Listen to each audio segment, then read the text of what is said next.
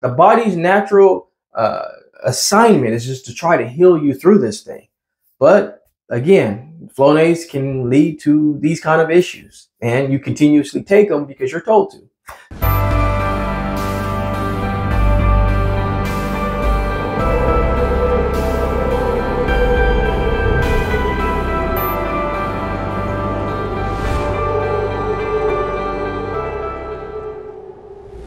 In today's video, I'm going to break down 5 things that can be going wrong if you're taking Flonase to try to treat eustachian tube dysfunction and tinnitus-related symptoms.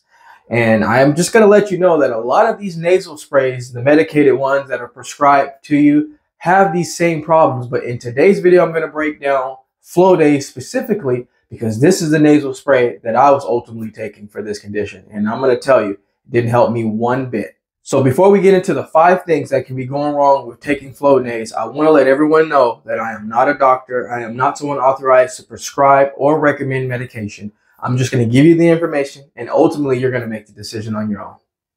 Number 1, overdrying. Flonase can dry out the nasal passages, exacerbating ETD by reducing mucus production and worsening nasal congestion.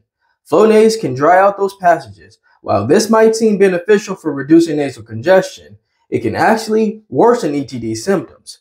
The nasal mucosa plays a crucial role in regulating air pressure and humidity in the nasal cavity. When the nasal passages are overdried, the mucosa can become inflamed and irritated, leading to increased congestion and pressure in the eustachian tube.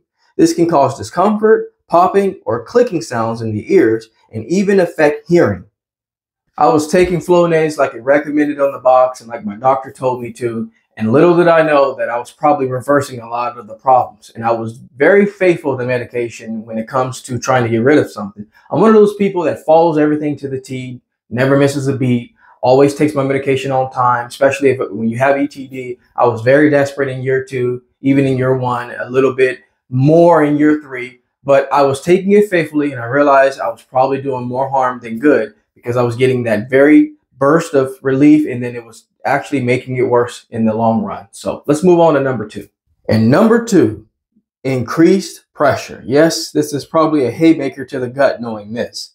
Fluticasone and Flonase can increase pressure in the eustachian tube, making it harder for it to open and close properly. This can cause intense ETD symptoms such as ear fullness, hearing loss, or autophony, hearing one's own breathing sounds. The increased pressure can also cause the eustachian tube to become blocked or obstructed, leading to a buildup of fluid or air in the middle ear. This can lead to further complications such as ear infections or eustachian tube dysfunction. So this is not to say for all of you out there that are dealing with these symptoms, the blocked ears, the pressure, that you're taking Flonase. But there's something to keep in mind for those of you that are using Flonase to get rid of eustachian tube dysfunction. Although there are science to say that it may help get rid of it, but it also doesn't tell you that you may also have increased symptoms, even symptoms that you didn't have.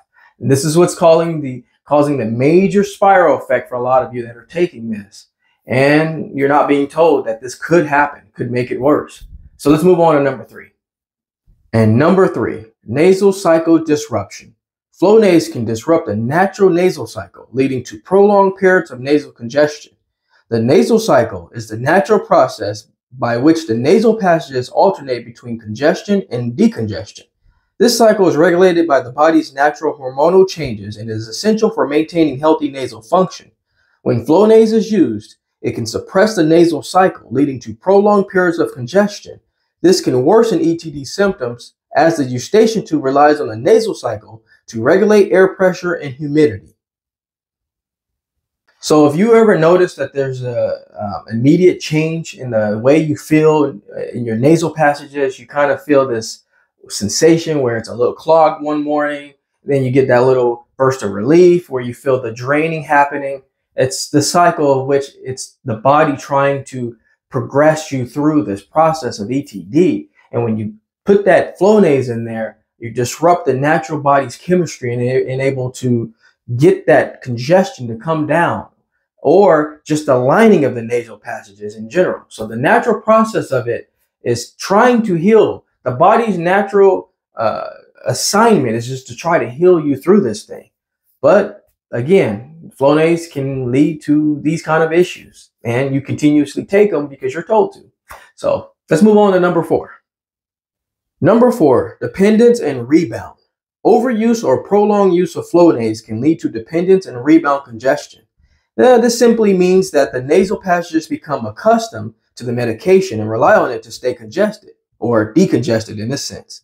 When the medication wears off, the nasal passages become congested again, leading to a vicious cycle of dependency.